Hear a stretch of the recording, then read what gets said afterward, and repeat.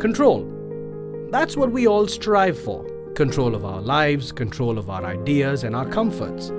And it is with that very endeavor in mind that Domotics, a company that recognizes the need to customize life, is focused on making this much more than just a seamless experience at home. We caught up with architects and clients alike to find out a little more about the art of automation.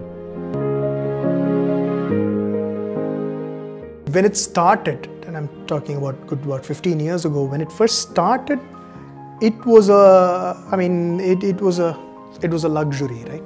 So people did it because one, they could do it. Two, they could tell people that I have it. It also becomes part of necessity also. Especially when you have big homes, large homes, very difficult to control. So automation brings you at a hand level. See, the ambience comes next because that's purely aesthetics, which is only for one sense, which is the eye. Experience is something beyond. It has to be for all the senses. So automation can crack that to elevate beyond that gimmicks. But in terms of security and safety, I think automation will play the major role. 8-10 years back, out of 100 houses, one house we used to do automation. Then things have changed from 50 house, in 50 house maybe 20 houses. Now in 10 house, 8 of the homes they want automation.